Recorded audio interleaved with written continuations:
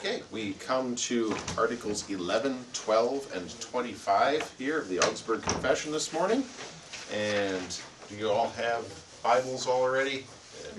We aren't going to go through as much in the Bible as we have in some of these previous lessons, but we still will be using them. So, and then of course we have to take a break from the Augsburg Confession next week so we can have breakfast. Okay, number one, Dr. Eck in his 404 propositions. Again, the 404 propositions were those statements of Dr. Eck that the Augsburg Confession kind of used as a blueprint to write against, because they were so filled not just with distortions but sometimes outright lies. And here was one of them. He accused Lutherans of doing away with private confession and absolution. So if you skim through Article 11 and Article 25, the last few paragraphs, and I did not print 11, 12, and 13, and I couldn't squeeze those on the page, but there's nothing in there that isn't in the previous few paragraphs as well in Article 25. What did the Lutherans actually do away with?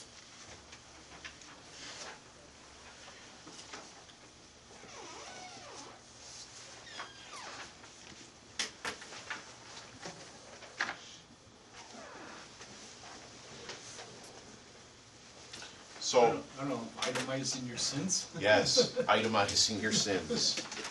Do we have private confession in our church? Yes. Good. We certainly do.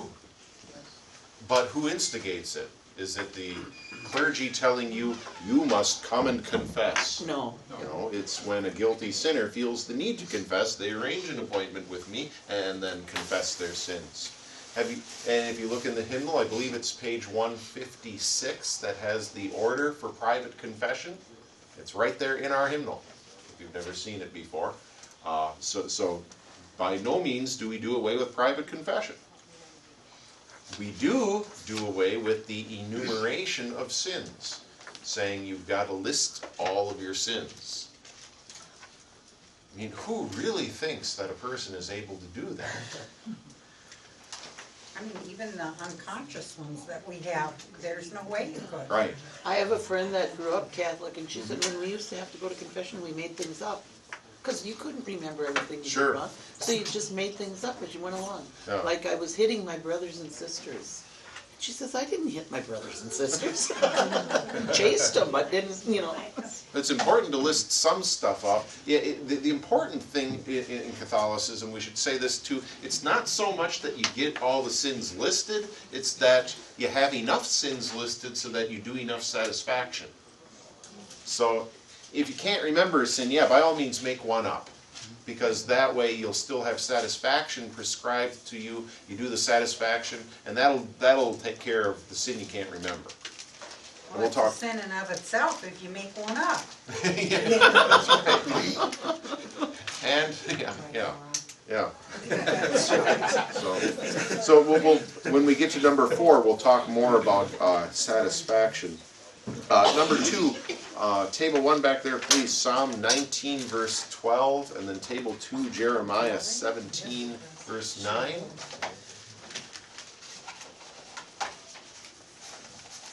Who can discern his errors? Forgive my hidden faults. Who can discern his errors? Forgive my hidden faults. And Jeremiah 17, 9. The heart is deceitful above all things and beyond cure. Who can understand it?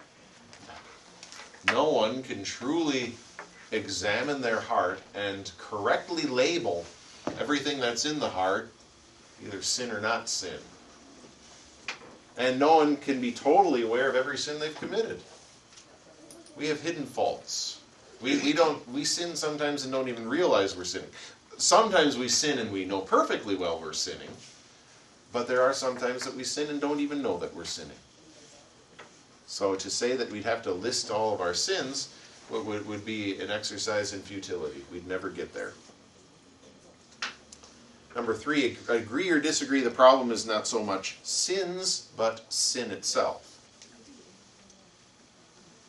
It's like you said, it's part of your, I think when you're enumerating your sins, it's like the part of that work righteousness, what you do or what you didn't do, when actually the problem is your heart, what you're thinking, and what drove you to, you know, hate for your brother or disrespect, you know, to actually do the act.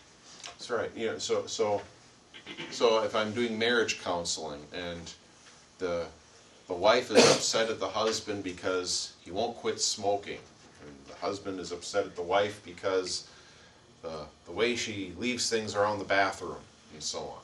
We could spend our whole session dealing with smoking and how to arrange the bathroom. And what would we get done?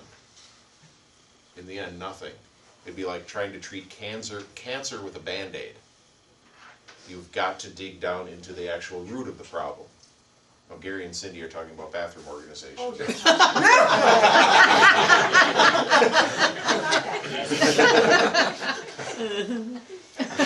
We could open that up to a whole discussion. We seem to have a problem with that too. I'll follow you next week. Do you want to sit back here?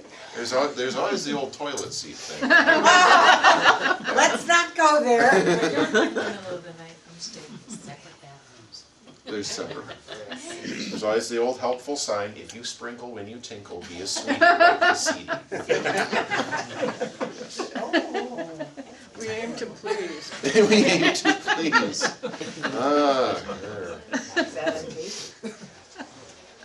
Okay, now so a little deeper then when we go to number 4. Catholic teaching is that penance consists of 3 parts: contrition, confession, and satisfaction. Satisfactions are what the priest commands the repentant person to do. Such satisfactions might include fasts, prayers, forms of self-denial, etc. From Article 25, paragraphs 4 and 5, and from what we've already learned, what's wrong with demanding satisfactions to contrition and repentance?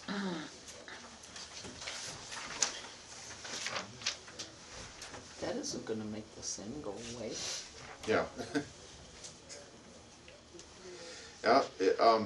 And what never gets mentioned, according to paragraph 5 there?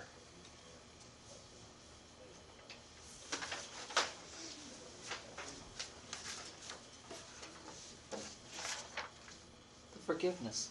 Forgiveness that Christ won. Yeah. Everything Christ did, it isn't mentioned at all. Christ's death has to apply to our earthly lives. Christ's death has to apply to our individual sins. It's never applied when you talk about satisfaction. I was trying to, as I'm reading that, I'm trying to remember contrition, confession, and satisfaction. There's a substitute for contrition in Catholic theology too. Contrition is just, I'm sorry. I'm sorry that I am this way. There's actually, I think it's attrition. It's when you're really not sorry. You know you've sinned and you know that God condemns that sin, but you're not sorry about it. But you kind of want to be sorry about it because you want to be forgiven, or you want to be able to confess and have satisfaction pronounced. So there's another category called, I believe it's called attrition, where you wish you were sorry, but you're not. What do you do with that then?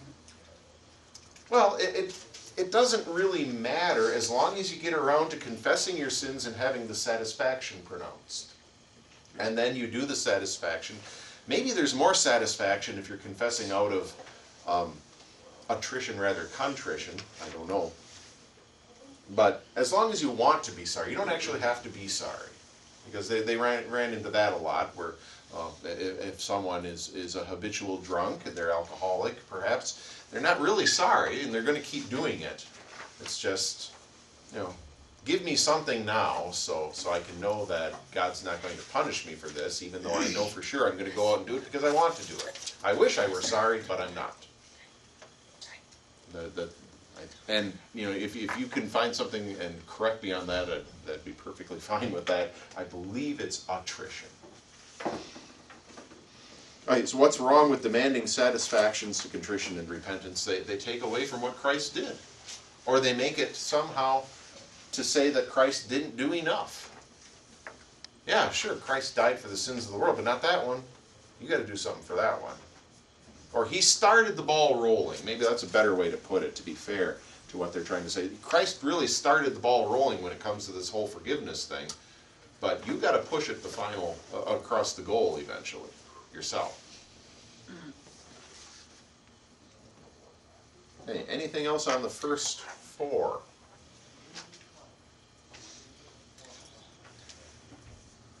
Okay, so when the Catholics talk about penance, they are talking about contrition, confession, and satisfaction.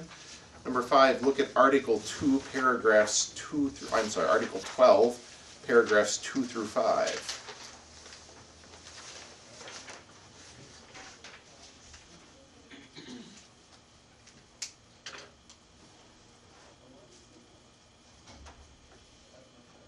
What are the actual two parts of repentance?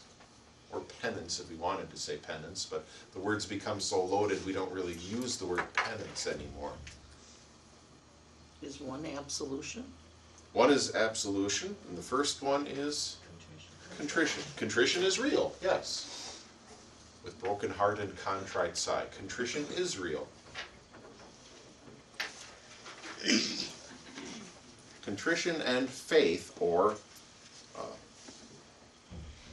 absolution.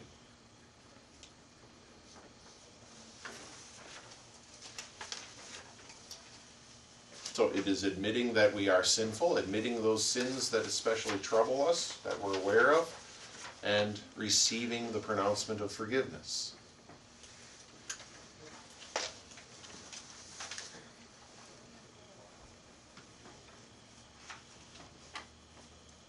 Moving right along, Articles number 6. Read Article 12, paragraph 6. First of all, what is the blessing of this godly repentance?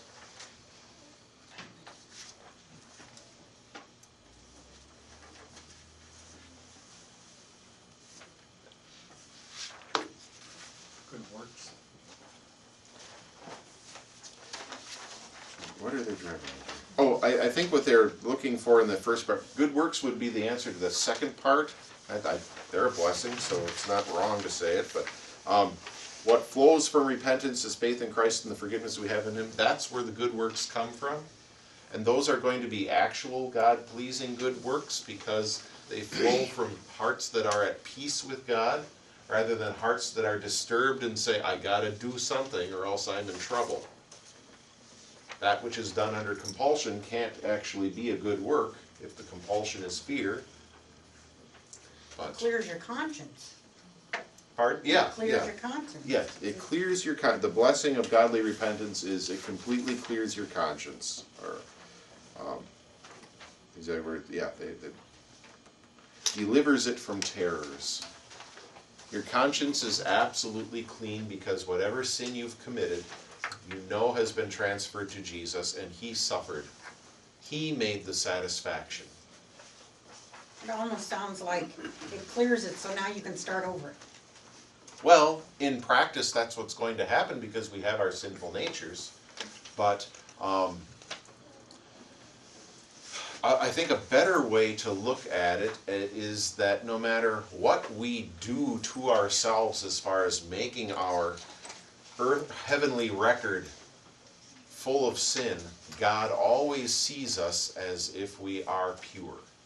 And the pronouncement of forgiveness isn't just whatever sins you've committed up to that point, those have been wiped away. Now, after you sin some more, come back and then we'll wipe those out too. It's that you live in the peace of forgiveness. That's sort of what this little term that Paul uses all throughout his epistles, in Christ, means. To be in Christ is to be in this sphere of the loving God who looks at us and sees only Christ's righteousness. The pronouncement of forgiveness, then, is more of a reminder than anything else. Remember, you have been forgiven. Remember, you live in the peace of forgiveness. If you miss church on a Sunday and don't have your forgiveness pronounced on you that Sunday, does that mean the next time you come to church you've got 2 weeks worth of sins that need to be forgiven? No, that's not how it works. You are forgiven. For your past, present, and future sins, you are forgiven. But we need that reminder again and again. Okay, I have a question. Yeah. So, a Catholic were to be in a car and right before they die, they say a cuss word or use God's name in vain, they never got a chance to repent of that sin. So they automatically...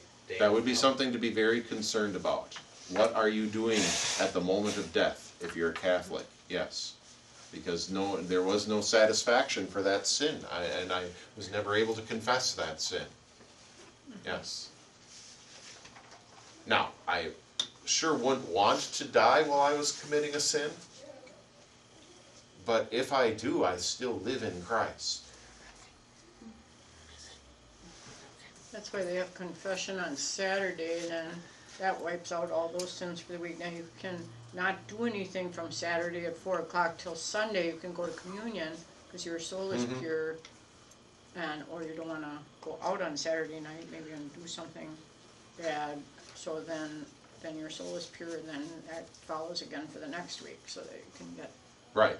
forgiven. Right. That's exactly what you were talking about. Like, yeah, we're filling up our slate, then do the penance, have the satisfaction pronounced, and then we've got it clean for now. But then we're going to get it dirtied up again.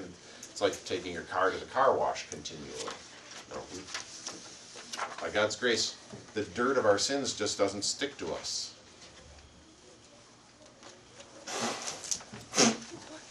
Hey, number 7, read Article 25, paragraphs 2 through 4. Why is absolution to be so highly prized, and why is it such a privilege for us to use absolution?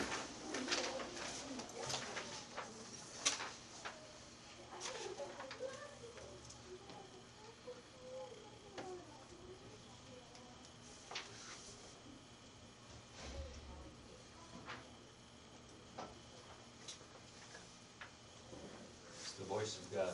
It's the voice of God. This is what God says. And if God says it, this is what God wants. He wants His people to live in the joy and peace of forgiveness. He wants His people to do good works, but good works can only come from hearts that are free. And so He wants His people to be declared forgiven again and again, so that they are reminded that they're able to do whatever it is God sets in front of them to do with clear consciences.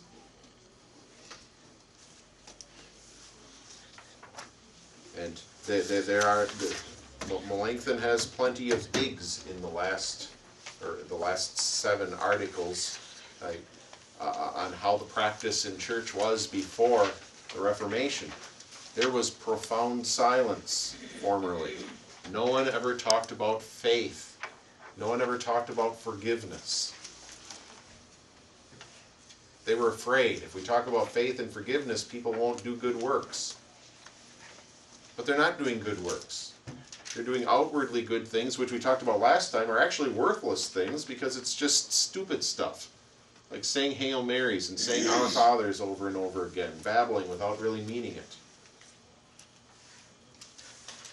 I mean, shouldn't the satisfaction that's pronounced benefit people somehow? Go wash the church windows or something. It'd be somewhat useful, I suppose. But okay, number 8, read Article 12, paragraphs 7 and 8.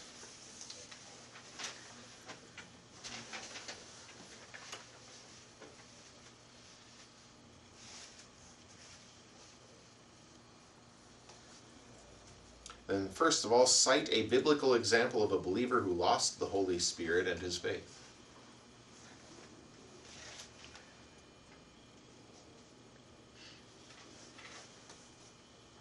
I don't know if Judas Iscariot. Judas would probably be the most obvious example. We're told he was a disciple.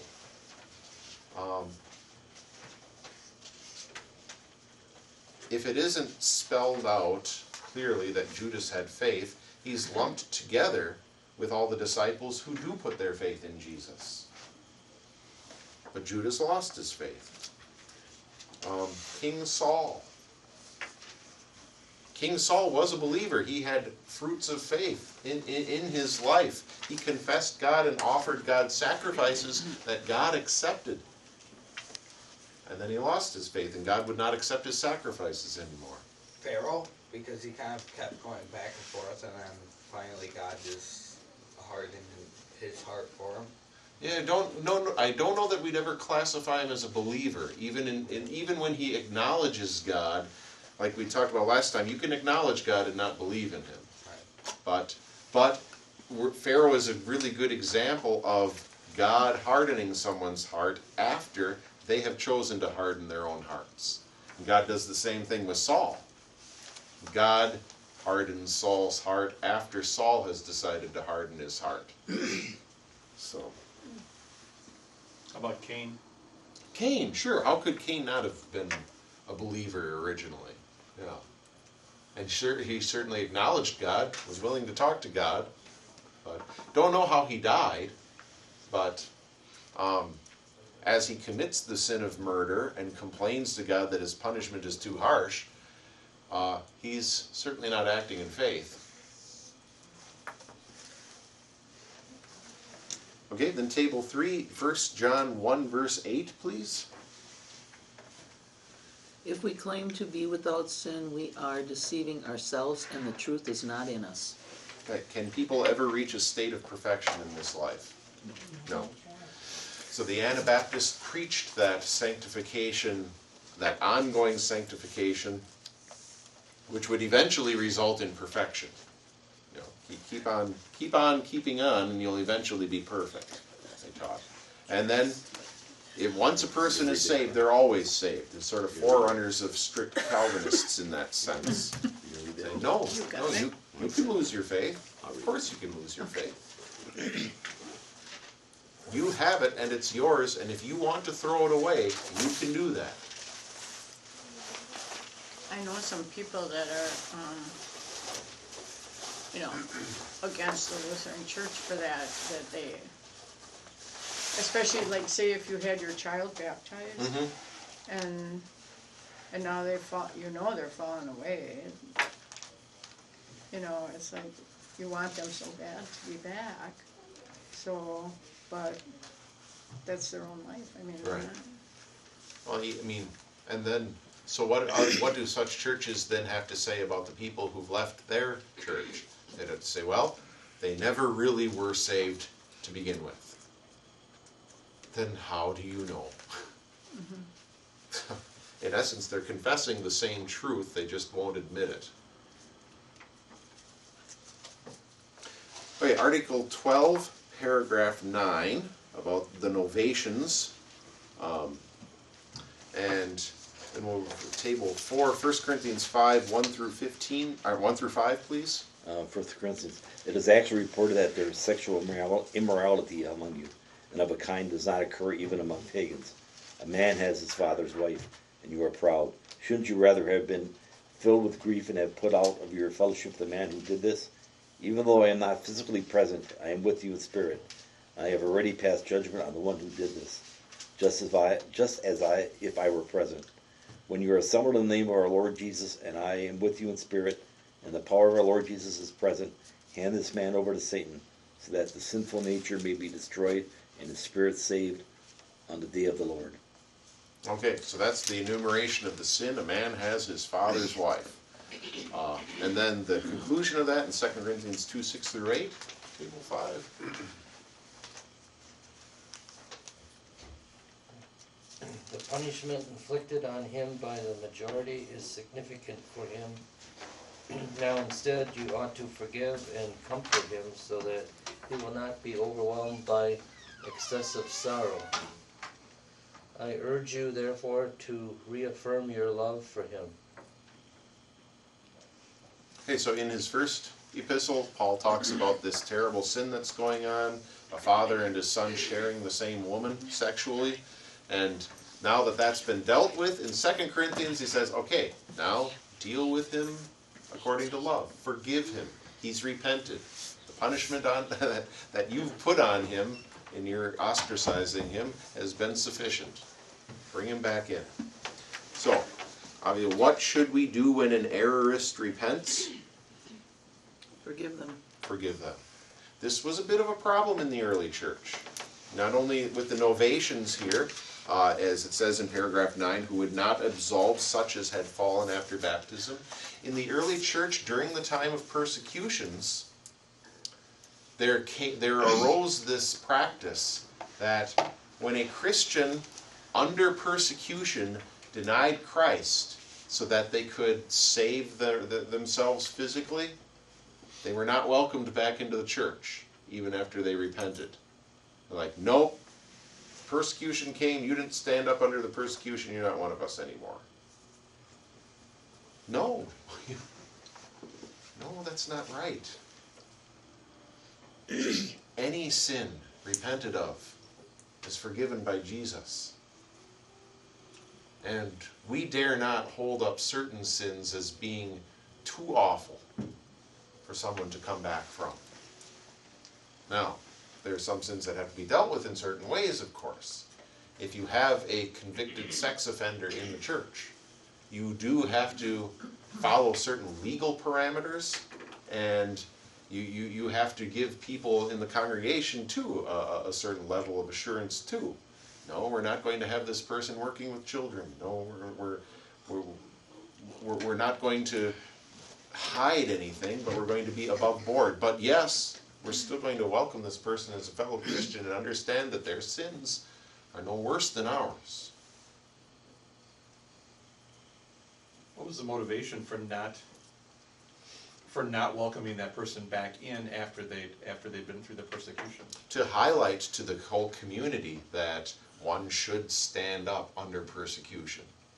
To say, hey, we're in this together. We are going to, whatever comes our way, we are going to be faithful to Christ. So I think their motives in setting up that system were to encourage each other, but they really fell down when it came to understanding God's grace.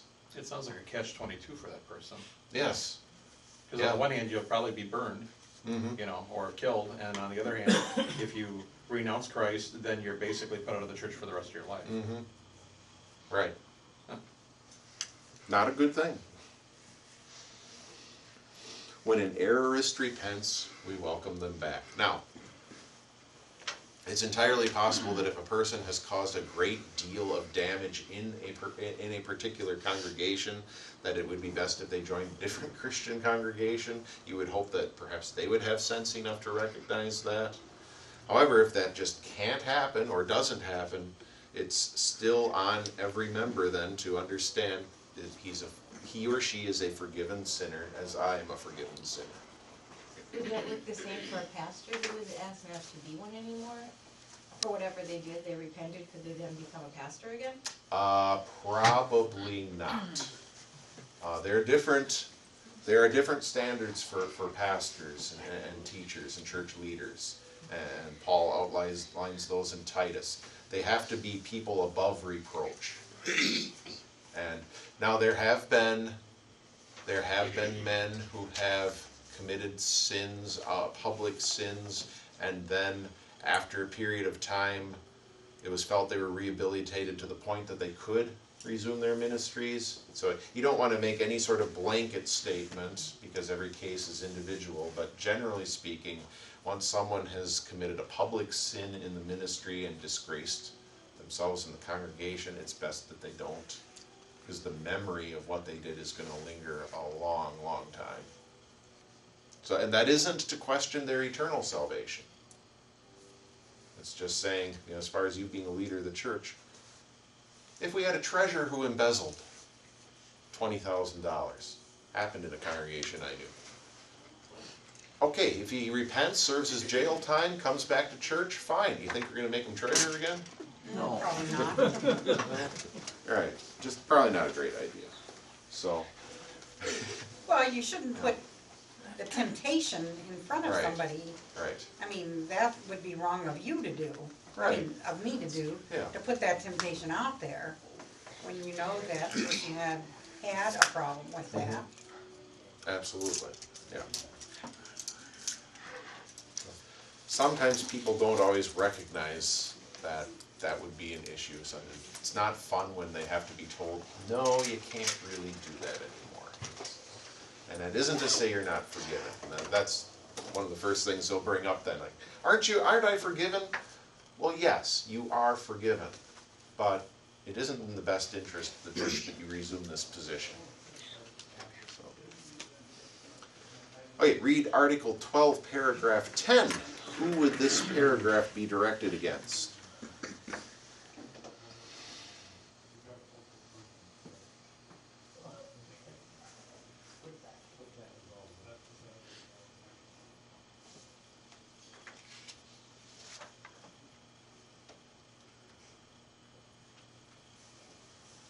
Yeah, again, that's pretty obviously the Catholic Church. You merit salvation through satisfactions, and the key word really is that satisfactions, because that's where the whole system of penance hinges on the satisfaction that's pronounced by the priest.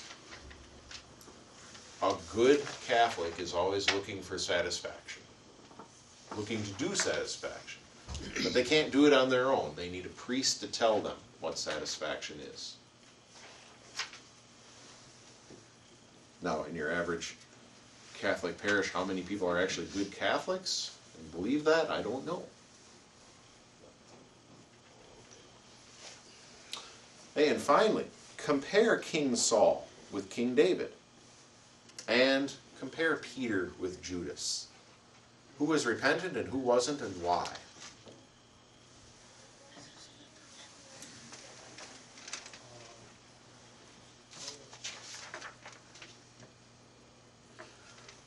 King David was repentant. How do we know?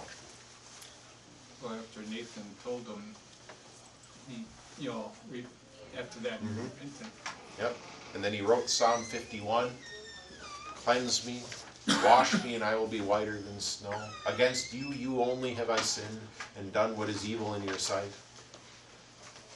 And then he talks in Psalm 32, he talks about how he felt before he repented. He said, "My bones were groaning all day long with the guilt of this sin on me." And it wasn't any small sin. Adultery, murder, pretty big sins. King Saul.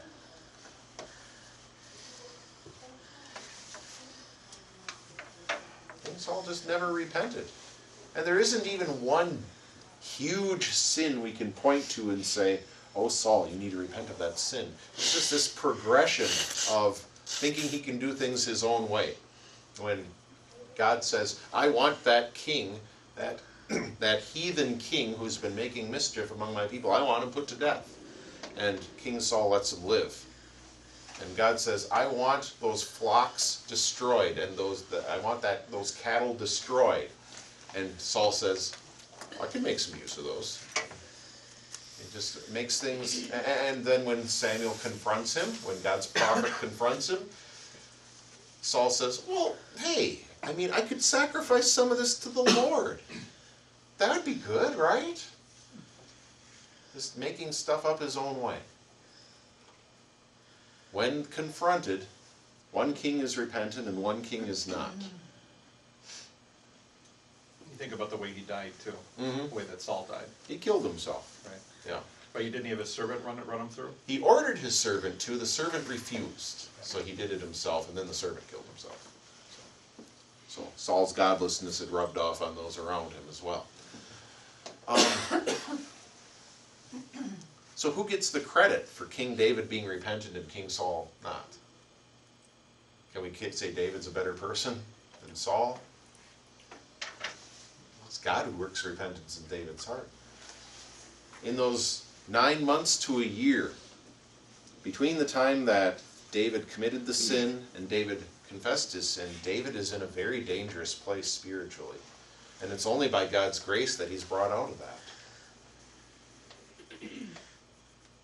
God demonstrated the same grace to Saul. Saul did reject it by sending Samuel again and again.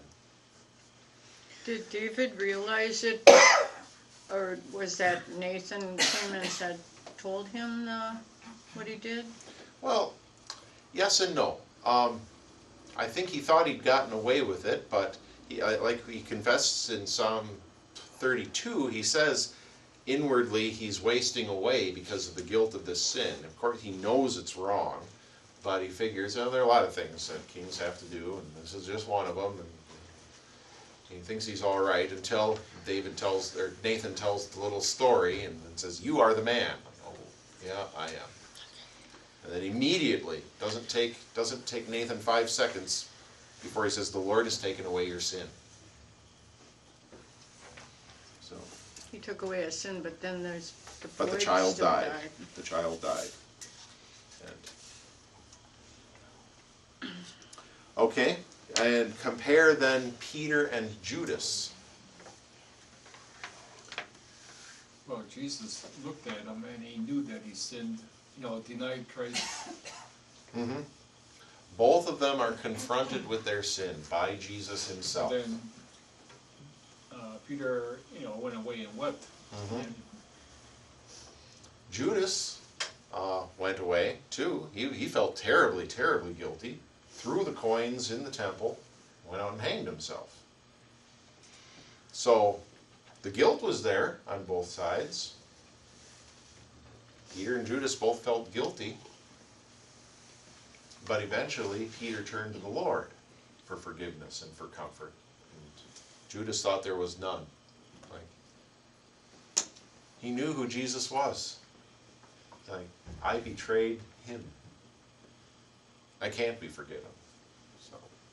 even after all he's been, the 3 years that he's been with him. Mm-hmm.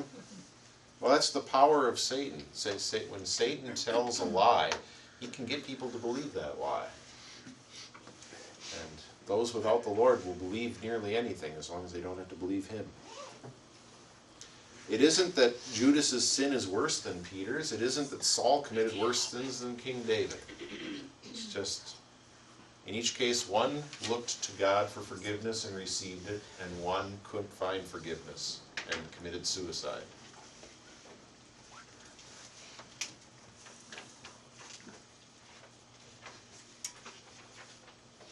Okay, anything else on confession, repentance?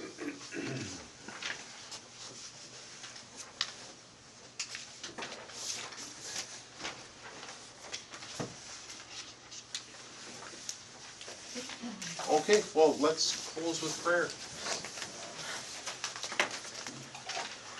Dear Heavenly Father, in the old liturgy, we would confess our sins to you and we would call ourselves poor, miserable sinners. And truly, that is what we are. We know that our sins offend you and disgust you, which just highlights how great your love is for us, that you would allow us to come into your presence and still be called your children. So for the sake of your great love, we ask you, when our consciences are bothering us, to drive us to you, to remember the sacrifice your Son, our Lord, made for us, and to send the Spirit into our hearts, that we truly try to live lives that please you. And when we stumble and fall, pick us up again with your gospel and point us to the heavenly home which Jesus has won for us. In his name we pray. Amen.